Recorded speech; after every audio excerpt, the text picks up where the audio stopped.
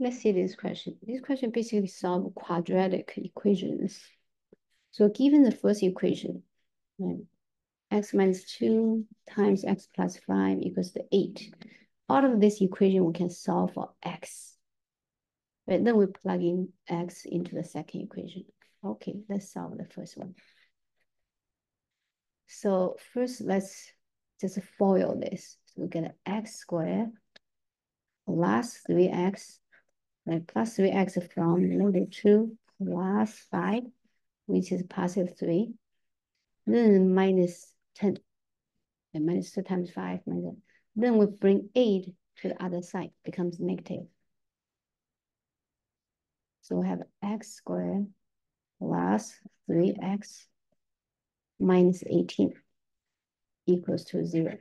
Now we need to think two factors of negative 18 adds up to be positive 3. Right? Two factors of negative 18 add up to be positive 3. So one is negative, one is positive. That has to be 6 and 3. Right? Because negative 3 plus 6, that's positive 3. Negative 3 times 6, that's negative 18. So by zero property, this gives us each factor can be 0 because the product is 0. So the first factor is 0. We get x equals to 3 as a solution. The second factor is 0. Get negative 6 as a solution. So let's call this first solution. Let's call this second solution. Well, for first solution, x equals 3, we have 3 minus 4 to answer the question.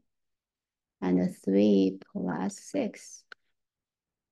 3 minus 4, negative 1. 3 plus 6, 9. So we get a negative 9. Right, one solution.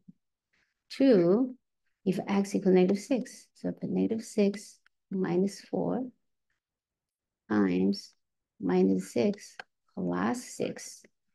Well, that's a 0. This factor is 0. So get two solutions. So either 0 or negative 9.